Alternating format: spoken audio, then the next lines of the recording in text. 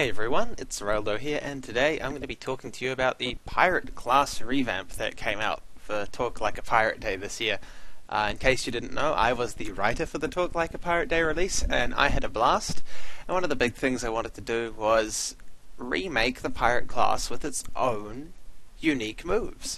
Because if you look at all of the other Artix Entertainment games, Dragon Fable, Adventure Quest, that sort of thing, pirates had their own unique moves, whereas in AQW, pirates were just rogues with a different looking armor. And to add insult to injury, ninjas in AQW got their own moves, but pirates didn't. So, it may be 7 years after the pirate class was released in the beta phase, but I finally fixed it, sort of. So it's a non-member class, and it's not seasonal with Talk Like a Pirate Day. It'll always be in-game. Might change where it's available. I'm going to show you where it's currently available, but it might change. Yeah, so I'll show you how it works, and I hope you enjoy. The other thing about the pirate class you might want to know is that it's the 10th class I ever designed. So to get it, you're going to have to jump through a few hoops. You've got to go to /pirates, which is this map, and then talk to Elisa Keelhall. Once you do that, go on to her more sort of option. If you've never been here before, her pirate shop will be greyed out. In which case you want to do the quests, and you want to do map recovery. Map recovery requires you to kill 5 enemies in the area, and when you do, you have a chance of getting the classic pirate class, and yeah, just get that. You need the classic pirate class to get the new version. The classic pirate is basically the old version renamed. So if you had the old version, it's now called classic pirate, and it's just the rogue moves with the pirate look. Now, once you do that, you've got to go meet probably the most handsome NPC in the game to get your pirate class. So join Blazebeard.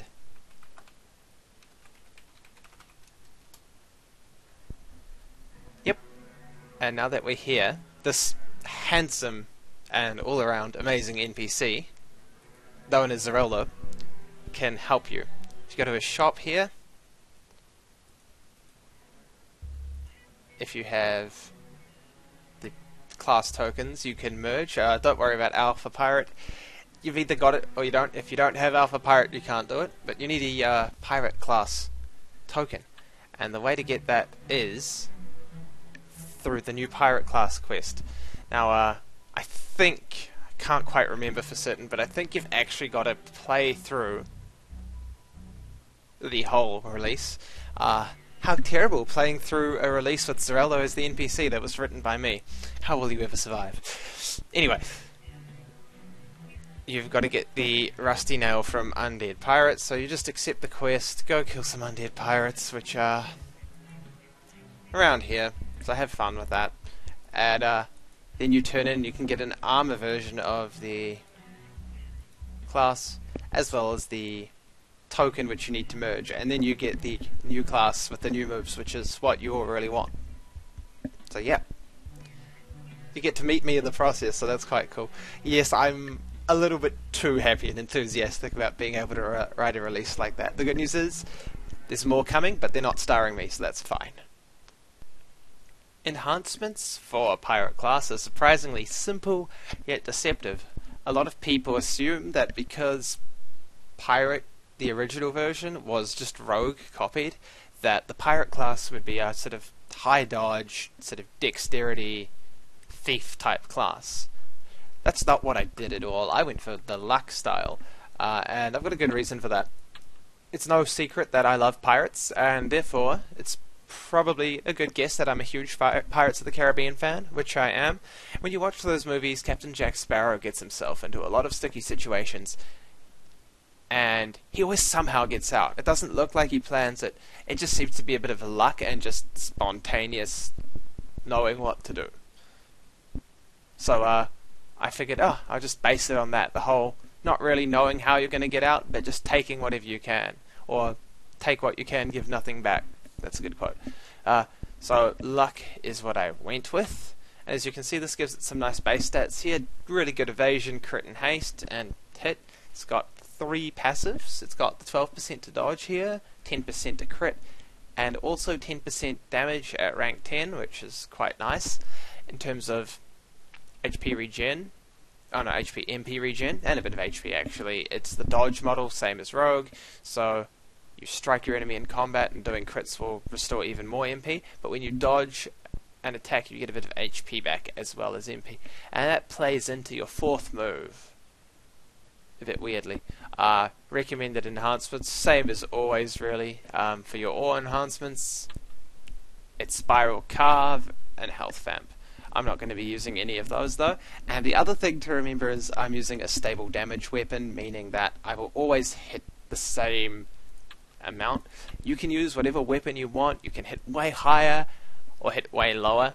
I'm just showing you the sort of exact average, so you get a nice idea of what to expect from this class. So now we get onto the fun part, the moves. This is just your basic auto attack. No faster auto attack like on Rogue, just your basic auto attack. First move is quite cheap, 7 mana, 3-second cooldown, and it's got a nice sort of stacking effect. It increases your chance to crit by 3% and your crit damage by 7. Now this stacks 5 times, so your crit damage will max out at 35% more than usual, and you'll have a 15% extra chance to crit. So that's quite nice. Your second move, and my personal favourite of this class, is Plunder. Now this is quite expensive, 30 mana, 12-second cooldown. Now this has 3 different effects that can apply. You've got one that increases your haste by about 30% for, I think it's 8 seconds. You've got dodge, which increases your dodge rate by 30% for 8 seconds. And then you've got the heal, which doesn't really want to show up at the moment, but I assure you is there. It was really funny. During testing, a lot of people were like, oh, the heal, it doesn't exist. But then some other people were like, the dodge doesn't exist. And then other people said the haste didn't exist. And that's just pure RNG. It's a lucky base class, and I wanted aspects of that to filter through. There you go. So, as you can see, you don't actually have a reliable heal other than your dodge. And the dodge effect will actually help you heal a bit, but not the same as the heal over time. You've got your third move here, Hand Cannon. That's 15 mana with a 12-second cooldown. Now this does a nice amount of damage, and it's got 2 possible effects that can apply. Now, it can either activate the dot, which it just did, or it can increase the damage they take by 20% for 8 seconds. So this one, it's going to do more damage in one way or another. The dot's far more useful if you're on your own, because that's a fair amount more damage. But if you're in a group, that 20% extra damage, because it's applied to your target, that 20% extra damage from everyone could make a bit of a difference, especially on bosses. Finally, you have my tricky little move that I put in here, Cannon Fire. Let off a blast of cannon fire from your conveniently nearby but hidden ship. I had a lot of fun with that description. Now, it increases your opponent's haste by 25%, so they attack 25% faster, but it reduces their damage by 35%. Now, I've done the math, and you've probably done it too. Overall, they will be doing less damage to you just, and it's a fair amount of damage. But you're probably wondering, what's the point in increasing their sort of attack speed? Well, that's crafting. You see, on the mana regen model, you regen MP and HP to an extent from dodging.